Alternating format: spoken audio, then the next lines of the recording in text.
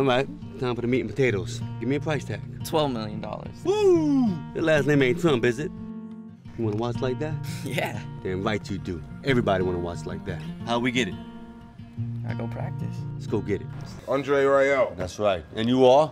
Joel Campbell. Joel Campbell. It's a pleasure. Joel Campbell. Yeah, no, it's great to meet you, man. Nice to meet you. Pleasure, real pleasure, me. absolute real pleasure. I don't know if you really understand how much of a big star you are over here because of The Wire. Feed my ego. We've discussed off camera that you ain't around long enough, for us to really kind of, give you that impression. But before we go into any of that, let's talk about Callused Hands, and in particular your role as Bird. Yes, it was interesting after my career coming up, a lot of supporting. The idea of me playing a lead character was kind of interesting, and I was, coming up in the States, you get put in a box. I'm the world's greatest junkie right now, and I don't get that many opportunities to be a lead. So when Jesse came to me and said, the director, I want you to play lead in this movie, Callused Hands, a true story about my life. I was I was abused as a little kid. I thought it was, it took incredible courage for any person to put their true life on the big screen to be judged. And that was the second thing that made me go, you know what? I'm gonna tell a story. I'm down with you. And then the third thing, it's about it's a family movie about an abused relationship and about parenting, how hard it is to be a parent. I have a kid, 15-year-old daughter, and the idea of being motivating or being supportive of your child is always a thin line. You never know when you're going too far. And I find it interesting. We look at Michael Jackson's parents or Serena Williams or Tiger Woods.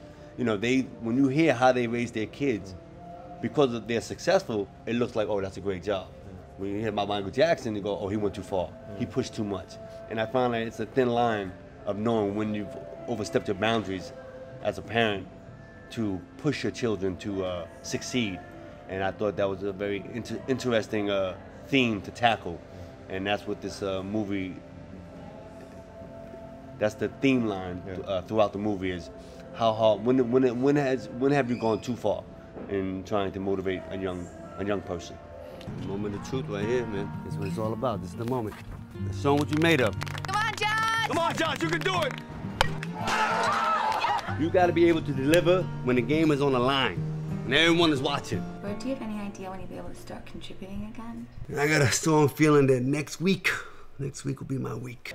Baseball, big sport in America. Big sport, yeah. Not so big outside of America. So how does this story, which is anchored with the baseball, dream, root to tip dream, how is it going to resonate with an audience that's a bit more global? Well, I think the one thing that's global in all sports is the dream, and achieving your dream and being successful, and also again with a young kid, we all look at universally we all want our kids to succeed. We all want our kids to have the opportunity to achieve their dream, and it doesn't really matter the sport.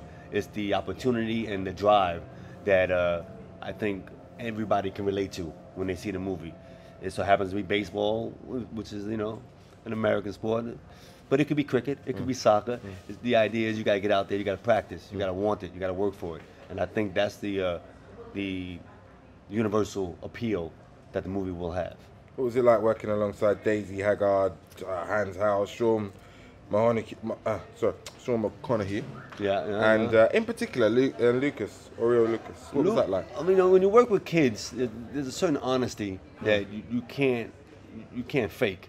And they always say in the acting world, they always say, don't work with kids or don't work with animals because they'll steal the scene. Because they're not about. Most of the time, they're not about the craft, they're about the honesty. You put a kid in a box and say, that's a car. That kid would act like it's a car without even having to work at it. So Lucas was very real, he was very honest, and he kept me on my toes. Daisy Haggard, I mean, I didn't know of her. And I started looking at them when they cast her. I went online and saw her do a lot of comedy. And she's a funny chick. And there was a certain energy that she has that I thought would be very unique. I never worked with a comedian, and she was a funny chick. And most comedians, they have a dark side.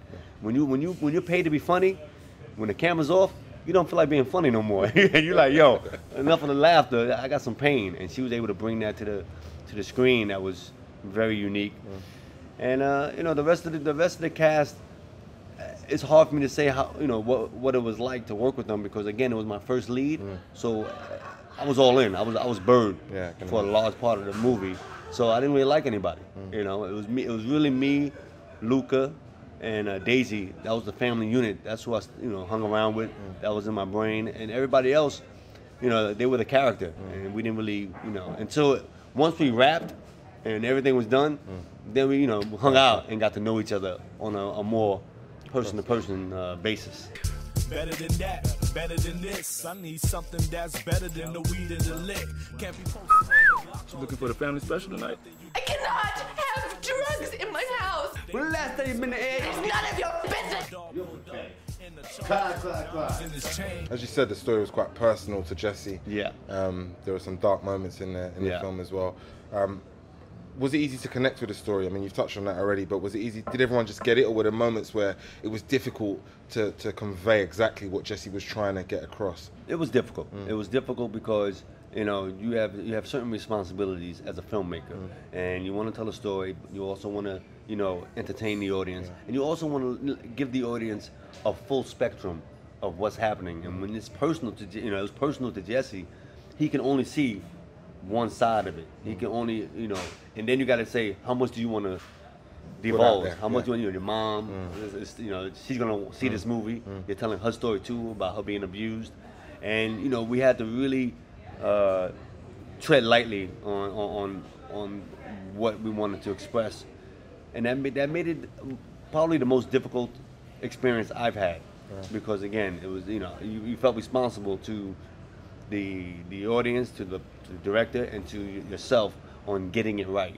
And it's dark, man. You know, you never want to see a kid be abused. You know, you never want to see a woman being abused. So to, you know, live that kind of character, it's not fun. How was it finding the balance in terms of the darkness and telling the story? Did you find it was quite complementary, or was there times where it kind of go out of sync? I don't know. A little bit of both, and that's when you trust your director. That's when you trust the DP and everybody else to go, that's too far, or let's lighten it up. Because once you're in, you're in, and I kind of black out and go into, you know, as long as everybody trusts each other. Once you say action, we go. Now, if there's some levity, if there's some humor, if there's some soft side, of course, it's a relationship. So there's no way in hell a woman or there's no way in hell you could build that kind of a relationship if it's all abusive. You know, there has to be a reason why she stays. There has to be a reason why the young boy looks up to Bird in his own way, because it all comes from an skewed good place. He has a good heart. He means well, but when it doesn't go his way, Guess. What do you want? $10,000. I have a proposition for you. I want you to have a bar mitzvah because you're my one and only grandson. You're my flesh and blood, and that's Jewish blood running through your veins. 6 months to learn to read Hebrew. Oh boy. I want you to succeed. I want you to be the best damn baseball player that ever lived. He can hit a baseball 400 feet. Look, there's more He's to only life. 12. There's more to life than baseball. Not for him, there ain't. It's a nice house. I want one. Bet I'm the only rabbi in the US of A who can pitch a baseball over 8 miles an hour, huh? I didn't know Jewish guys play ball. Y'all are really taking this Hebrew stuff seriously, ain't you? Was that a threat? That's a warning. Can you stop pushing Josh so hard? Let's go! Come on, come on. Come on, baby. Come on. Just concentrate. See the ball in. Come here. Give me 6 laps. Hey, don't talk to him like that. You know me? Do I know you? Hey, shut up, kid. What, are you being cool now? I will knock you out. Tell us about some of the more, you know, some of the scenes you really like shooting, you really enjoyed shooting. There looks like some points in there you were having some fun. I mean, I know you're explaining that you were in as the character. yeah. So I mean, it's well, you know what? As it was fun to be making out with Daisy. And this is my first love scene. Oh, It was my first scene where Bubbles didn't make out with nobody. He just got high. So it was good to, you know, anytime I got to make out with Daisy and just be affectionate. Yeah. That was fun. And you know, for me and for Jesse, it was very therapeutic. You know, I have a daughter, and when I would do scenes with Luca, who played my stepson, watching him on the baseball field and rooting for him and trying to get him to, you know, man up and hit the ball, it felt good. It felt like, again, he was coming from a good heart, and you always, You always feel good when you're cheering somebody on and you want them to succeed.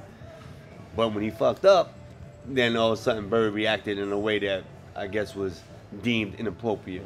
You think I'm hard on you, man? I love you, man. I wish I would have had it me when I was you. You know away from my boy. It's just you and me out here. I ain't nobody. Don't worry about them. Just blisters.